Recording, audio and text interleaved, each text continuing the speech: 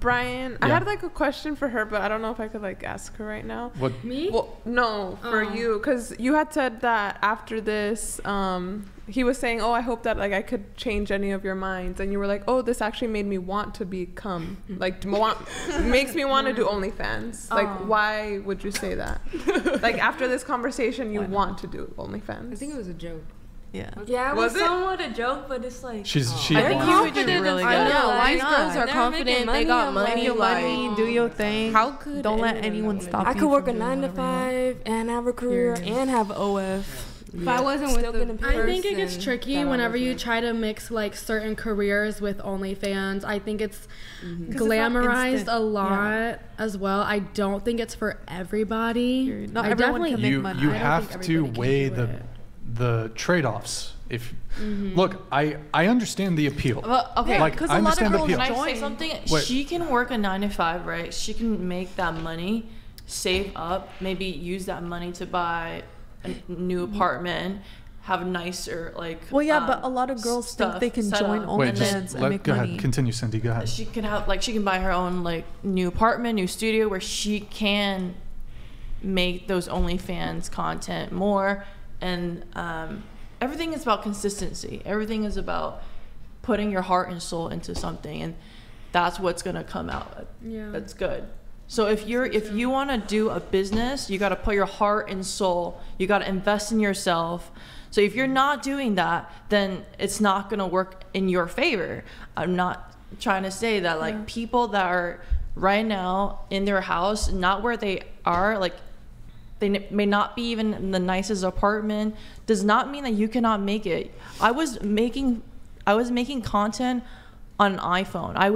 I did not have money. I was grinding on TikTok for so long, built my fan base, and that's how I got to have this privilege to do what I do now, because I manifested this lifestyle.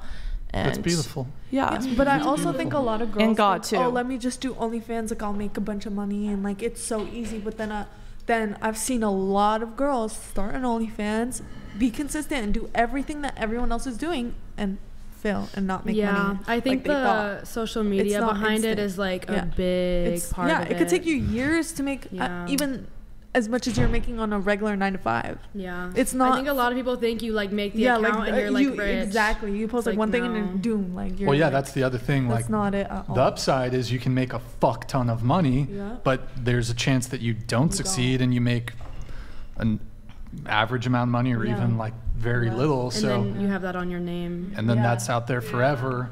But I mean, I understand the appeal because like, can I do this kind of degenerate thing for a couple years and make a fuck ton of money and then I can retire early and not, because I fucking get it. Like slaving away at some fucking corporate office job sucks the soul out of you. Like it's, most people are not going to be, the reality is when it comes to what you do for work, you're not going to have a career. You're going to have a job. It's going to be like not something that's particularly fulfilling. You're going to be making a fuck ton of money probably for somebody else or not even. Yeah.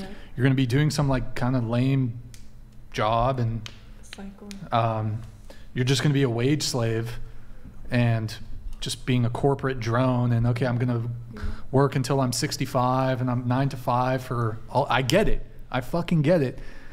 But what you do also have to ask yourself, what is the trade-off? So that's why I started doing YouTube. Fuck that shit. I ain't doing no fucking corporate. Do you think you experience trouble in relationships with what you do? I mean, I've said it before on the podcast. There's certainly women that wouldn't want to date me because of what I do. I think one of the differences, though, is like, and I don't know if we really got into this, but like, there's definitely girls who do OF, and it's like, no, it's not going to hurt my chances at all. Well, okay, it's definitely going to close the door to some guys. And I view like me doing this, having one, just even if my shit was totally tame, and this is a controversial show, even if I was totally tame, like family-friendly content, there's definitely girls out there that would not want to be involved with that sort of public social media content life. They might be more private. They don't want that level of attention on them. Like even like family-friendly people got stalkers and like all kinds of weird shit going on. So, but add on top of that the fact that this is a controversial show. We talk about culture war stuff. We talk about politics. I have like semi-toxic. I'm semi-toxic or whatever. So I don't think I'm that bad, but yeah, like there's definitely girls that would not want to date me. So, but I'm not like, I accept that. It is what it is. Yeah. Just like I we guess we could accept say it. the same thing then. Yeah. The difference, It's there's a little different. Yeah. It's a little different because, like, I'm not saying what I'm doing is like I'm perfectly insulated from like any bullshittery or criticism or like, you know, me being out there in the public sphere can then have, you know, various. I mean, there's a lot of pros to what I do, but there's definitely cons also. So, Yeah. but if a girl doesn't want to date me because I'm out there in the public ether, that's no problem whatsoever. That's totally fine. Absolutely. Yeah. So, but it's probably also opened up doors too. So, I suppose you might even be able to say that about you doing OnlyFans. Like maybe. Really? I don't personally, know. I think it has, just because like Open the doors network. dating wise though, like. I mean, I know you're out there, so like Potentially, dudes are like yeah. sliding into your DMs. Potentially, yeah. More so in, I mean, what I would seek in a guy, guys who are in a high position and like connected to social media, not doing OnlyFans, but like OnlyFans management related or like agency related, you know. I think one, they're accepting of that, and two, like of course you they know, want you to can pimp you find out, of good course. people in that, and people with guys You're saying with, OnlyFans managers who stand to profit would like date you? Of course they would date you because they want to pimp you out. no.